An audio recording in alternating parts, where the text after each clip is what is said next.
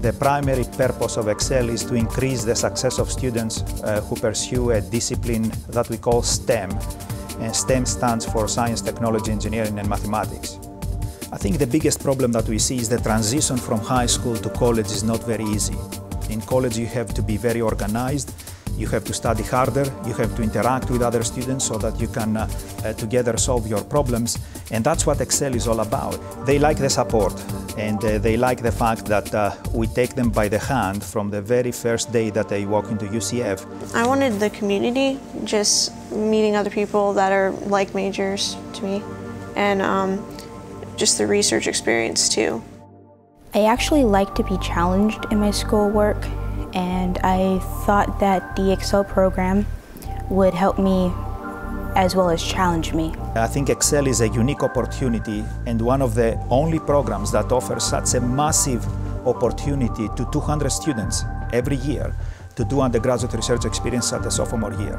One of the things I love about UCF is that it's a place, it's a culture where undergraduates can get involved and where labs are open to their involvement very early in their career. And knowing what this research is all about, some of them make a very educated decision of whether they want to continue research in their junior and senior year. And YES is an example of a program that helps them do that. YES stands for Young Entrepreneur and Scholar Program. I often have undergraduate students come through the lab and you try to find out if they have a passion for the research that we're doing. And BRITNEY Mendez, who is one of the Excel students and YES scholars, came through here a little over a year ago.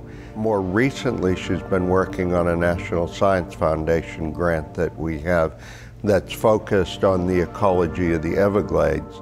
The prospect of having technology and education merging together is what's exciting about this project. The YES program is a very aggressive program and asks the students to do a lot, produce technical reports, communicate their research to other audiences, do a poster presentation in the showcase of undergraduate research experience at UCF, and so forth.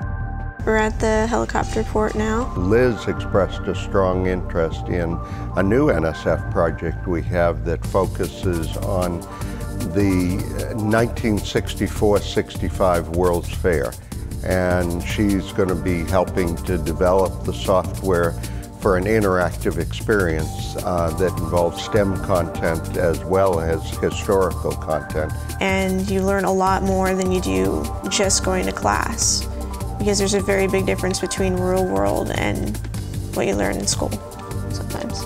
So I do depend upon Michael to send some students my way, and then my standard thing is I just bring them in and I show them the things we do. They walk through the lab and they have new ideas. They could be crazy, but that's okay, as long as they're creative, and they're only crazy because we haven't figured out how to solve them yet. They're good ideas.